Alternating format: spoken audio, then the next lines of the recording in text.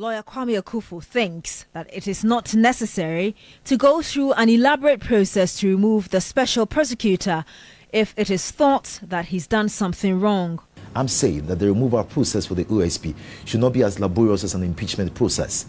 The Constitution has set out the persons, for example, who can be vetted, persons who have to be approved by Parliament, and persons who have to be impeached when it comes to removal from office.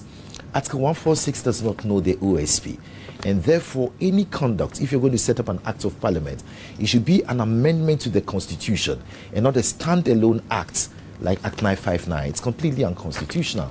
He has to be removed in a simple manner. How? He does not have to be removed on the basis of an impeachment process. If there is cause to remove you from a public office, your appointing authority may remove you. He also defended the Attorney General, Godfrey Dame, whom he described as his friend, on the plea bargaining issue regarding Atofoson's trial. The Attorney General is entitled to get some person, the co-accused, to testify against the other party. That is the law that I know, and that's the law that Attorney General knows.